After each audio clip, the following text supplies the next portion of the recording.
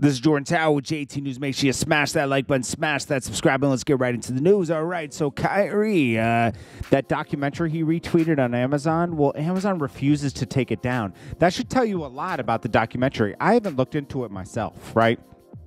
But if this documentary was so bad, why don't they call for it to get removed from Amazon? Right? Like, that's all I'm saying. Like, it should get removed from Amazon if it's that bad, right? Like, if it's so bad where Kyrie has to do a step-by-step program to get back into the league, and then the league almost cut him for this. This has to be a horrible documentary that's offensive to people, and they should really... I'm surprised that there wasn't as much backlash to Amazon as there was to Kyrie. That's very weird. Takeoff, so... The justice system is failing. Takeoff. Little Cam is not the guy that they're looking for. They made this very clear. They arrested him, and I'm sure they're like, this is the only thing they could get him on is a weapon, right? Maybe they're investigating him more, but they've made it clear that he's not a suspect. They didn't say they're looking into it further. They said, oh, no, this is just a gun case. He's not a suspect. The lawyer even said he's innocent. So, like, what's going on in Houston? That's what I want to know. Jack Harlow already has a residency in Vegas.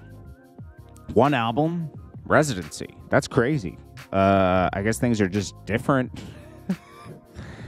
You know what I mean? Like, it just seems like it's it's different for white rappers, I guess. I don't know. Like, Future doesn't have a residency in Vegas, and he's been dropping for a decade.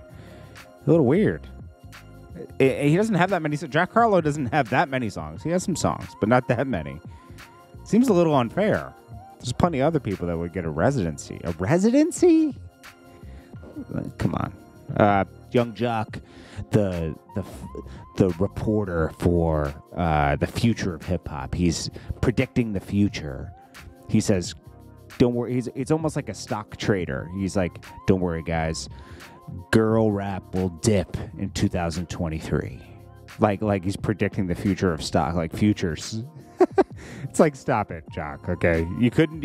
I hate to say this because I like Young Jock. Don't get me wrong, and he has good music, some good music from the past. But he couldn't predict his own career.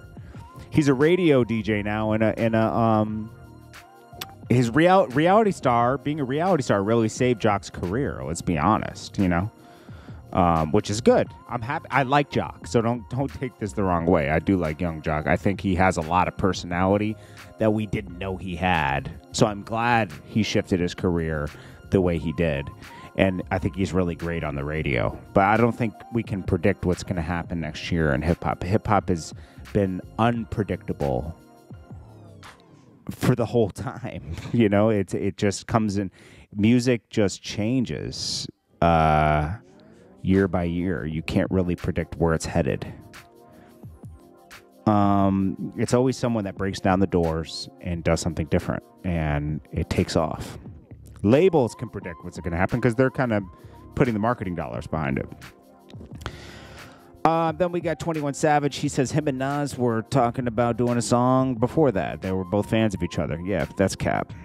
If you were really like tight with Nas like that before and working with him, you wouldn't have said what you said. Ashanti says a producer, well, that was her friend, was giving her the homie price, the free ski, for 2 beats, to work on 2 beats and, you know, make it happen. But when it came time to deliver, he wanted to take a shower with her to get the free ski price. Otherwise, he was going to charge 40 bands. It's pretty creepy, to be honest with you. And this guy, yay, okay, blew his, he will never get another deal now. He's kind of assured that. You will not see him. He got on Alex Jones today, and it was... I can't even repeat the things he was talking about. He took whatever you heard from him in the past to another level. Then he started talking to a sock puppet. I hope this man gets some help.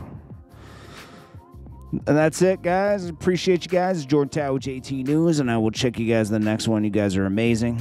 And sorry for the lack of videos. You know, I checked out that BMF documentary last night. It's pretty good. Make sure you check that out on Stars.